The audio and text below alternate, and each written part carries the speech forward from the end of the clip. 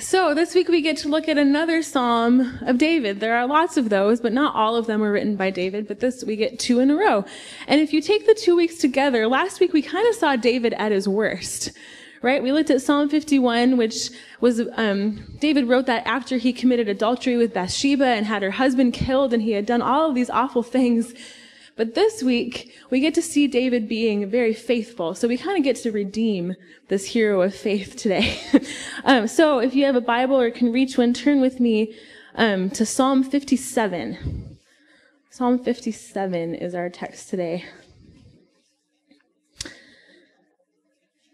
You heard bits and pieces of it in that song a second ago, but we'll read the whole thing.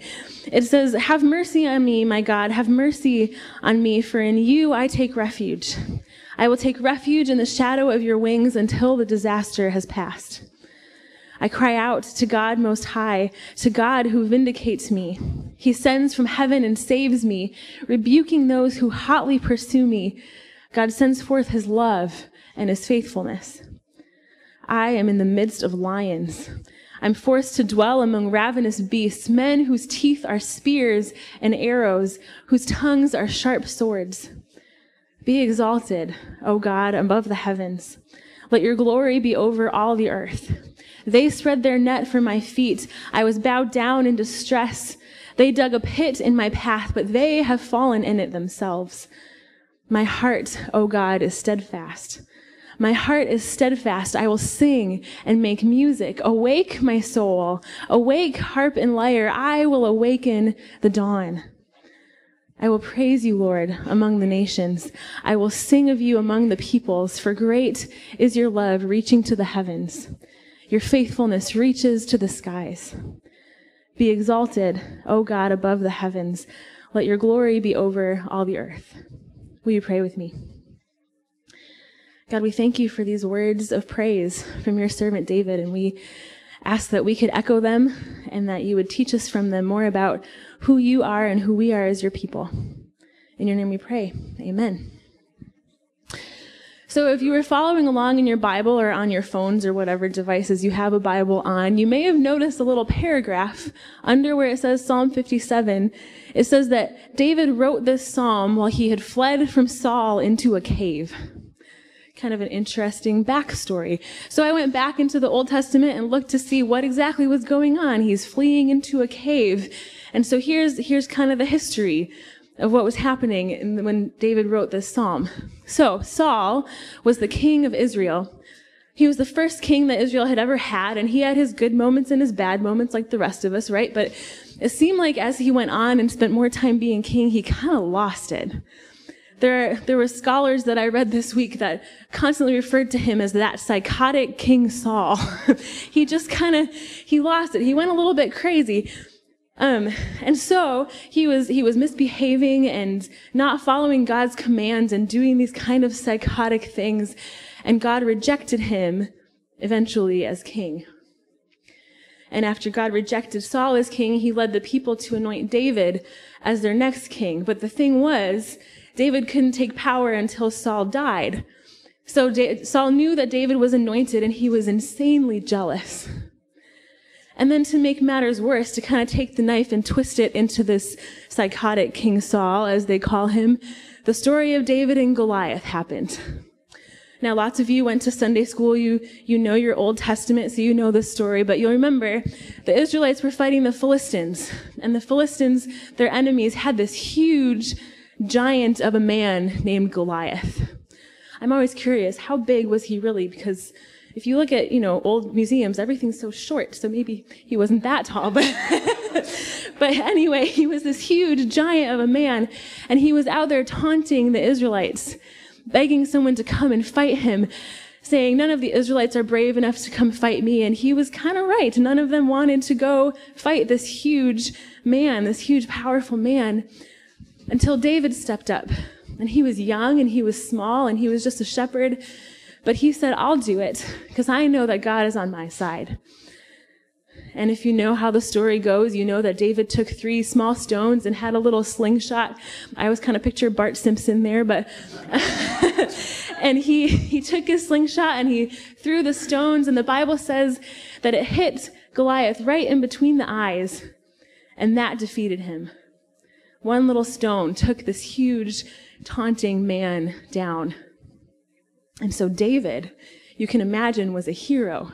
People loved David after this, and there was even a song that people would sing in the streets and around town that said, Saul has killed his thousands, but David has killed his tens of thousands. So they were automatically comparing, and of course, Saul was furious. He was already jealous of David for being anointed, and now his jealousy turned into rage, and he went on a rampage against David. He had this whole vendetta to kill David, and David got wind of this, and he fled into a cave. And that's when he wrote this psalm, when he was sitting in the cave. But the story doesn't end there. There was still more that happened to David while he was in the cave. So David ran and he fled and he made it to this cave and kind of sat in the back in the shadows. And Saul must have been not too far behind him, because a day or so later, Saul came to that same cave. Now the Bible says, this is what it actually says, Saul came to relieve himself. It was a bathroom break, right, on this killing rampage. So Saul was in the front of the cave in kind of a vulnerable position, and David was hiding in the back. And he had a couple of friends with him helping him flee, and they said, look, David, here's your chance. You could sneak up on him, and you could kill him right now, and this could be the end of this whole thing. You would be king, and you wouldn't have to flee. You could do it. So David snuck up on Saul. What Saul was doing in all this time, we won't think about too much, but David snuck up on Saul, but he couldn't bring himself to actually kill him. So what he did was he took his knife and he cut off just a little corner of his robe, of his clothes that Saul was wearing, and went back into the shadows. And eventually it says that David then came out into the light and showed himself to Saul and said, hey, I'm here. I could have killed you just now, but I didn't. I spared your life. And as proof, he showed him this little piece of fabric that he had taken, this little corner of his robe. And scripture says Saul just broke down and wept. He couldn't believe, after all of the violence and all of the fleeing and all of the plotting against David, that David would show mercy like this, that he would spare his life.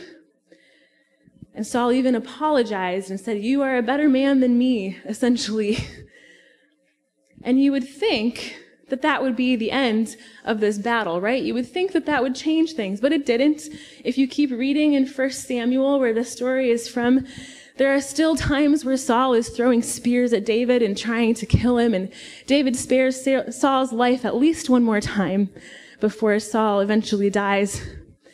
Nothing was healed, but in this moment, imagine in all of this turmoil and running, this is when David writes a worship song. Sometime in this cave, he stopped and he sat down and he wrote Psalm 57. Now, last week, when we heard Psalm 51, right, like we already mentioned that he had done some awful things. He had committed adultery and murder, and he was begging God for forgiveness in Psalm 51. And if you put those two together, they kind of make sense. But Psalm 57, when you think of this story, has a few surprises for us. You'd expect, given David's situation, you'd expect it to be a psalm of fear, or just begging God for safety. And there are moments of that. You know, the psalm starts off, have mercy on me, my God, have mercy on me. In you I take refuge. I'm in the midst of lions. I'm forced to dwell among ravenous beasts. There are moments where David asks for God's safety and his protection. But there are many more moments in this psalm where David just offers his heartfelt worship to God, where he says, be exalted, O God, above the heavens. Let your glory be over all the earth. God sends forth his love and his faithfulness. My heart, O God, is steadfast. I will sing and make music. Awake, my soul. Somehow, right smack in the middle of all of this violence and terror, David stops and finds time to worship God. And this isn't just kind of feeble, forced worship. This is worship that awakens. This is worship that awakens souls and instruments, and even the very dawn, the light itself, is awakened by this worship. It seems like David is almost empowered by the danger that he's faced with. It's almost like he's spurred on to worship instead of cowering in fear, like I know I would have been. Really, this Psalm 57, is David at his best. This is the David that earned the title of hero of the faith. This is the David who could see beyond his own fear into God's glory. He could see beyond the fleeting refuge of the cave that he was hiding in to his eternal refuge, his eternal safety in the goodness of God. David's able to look up from his own urgent matters to something even more urgent and more important to his heart, and that is that God be glorified, even in the most difficult situations, maybe especially in the difficult situations. He could have been angry with God for allowing this to happen. He could have blamed God. He could have become depressed and kind of closed in on himself, or he could have been apathetic and decided, God doesn't love me. Why should I even try? But he didn't. He didn't do any of those things. Instead, he deliberately chose to worship. And I think it was a choice. David says, my heart is steadfast, awake my soul, as if he's summoning up the willpower and the strength to worship. It's not that David is oblivious to what's happening. He clearly feels it and recognizes it. It's not that he's ignoring what's happening. No, he's choosing to worship right in the middle of great, great difficulty. So I have to admit, I read this story and this psalm over and over this week, kind of struggling to figure out, what does this have to do with us? I don't know about you, but I've never had the leader of my nation trying to kill me, and I had to hide in a cave. I can't stand up here and tell you a story of what I did in that situation. Thankfully, that's never happened. But then this week, as I was preparing, I came across a great quote from a songwriter named Krista Black Gifford, who she writes worship songs and songs that are on the radio. But she spoke at a conference recently and said this. She said, if you're not anchored in the goodness of God, you will lower your theology to match your pain. If you're not anchored in the goodness of God, you will lower your theology, your beliefs, your faith to the level of your own pain. And when I read that, I thought, wow, David's faith must have been so strong. His knowledge of God must have been so sure to be able in this moment, hiding for his life in a cave, to worship. His faith must have been so strong, and we can see that strength as he says, be exalted, O God, among the heavens, as he sits in the shadows of a cave. He saw God in all of his glory, not just his own pain. He recognized God's goodness, and he deliberately chose to worship.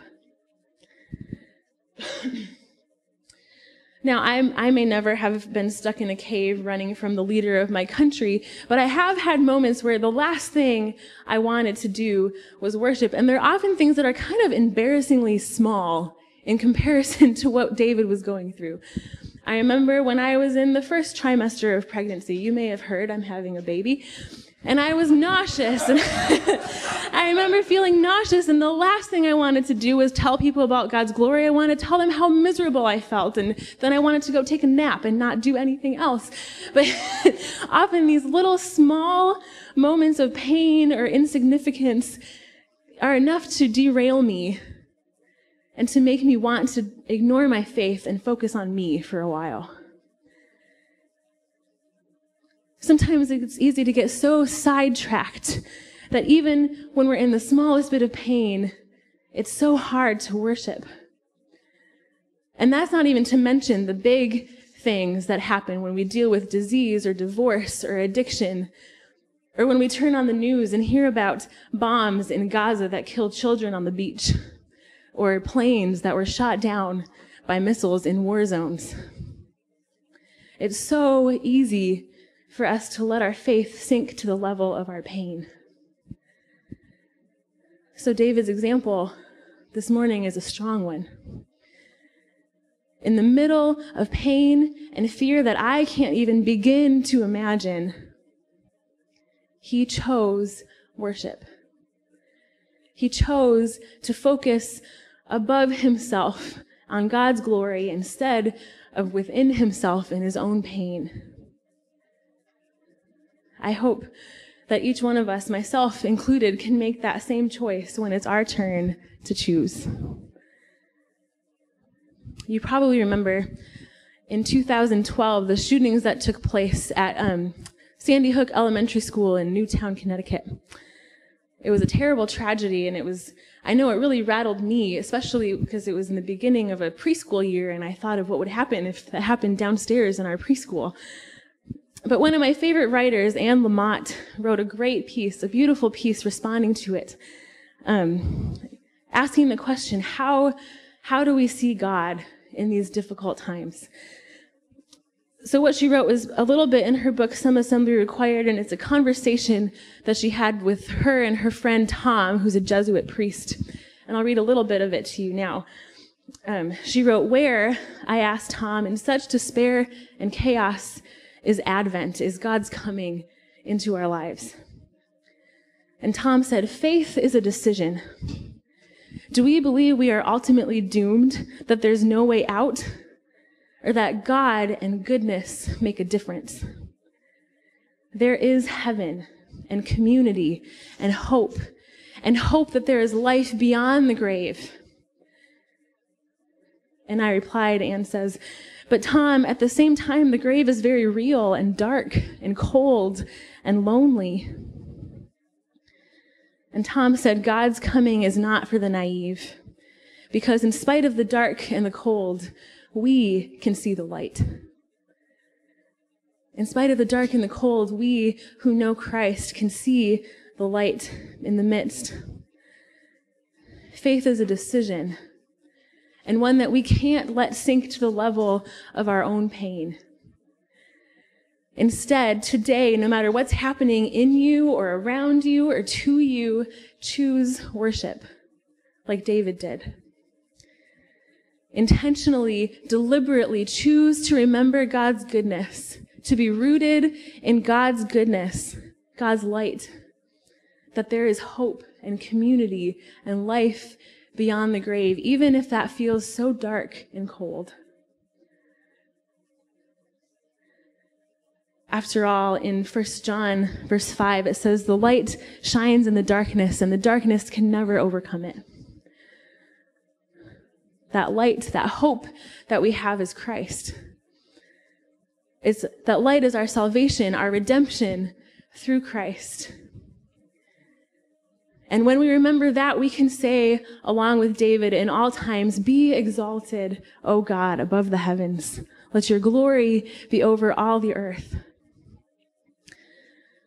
Joshua 24, verse 15 calls us to the same choice, saying, "Choose for yourselves this day whom you will serve, whether the gods of your ancestors or the gods of your enemies whose land you're living in. But as for me and my household, we will choose the Lord."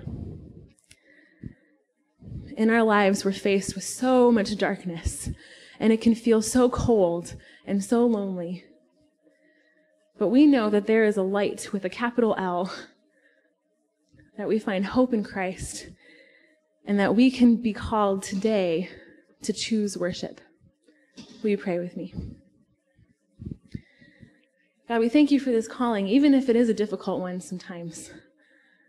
We thank you that you give us light and hope, even if everything around us tells us to be afraid.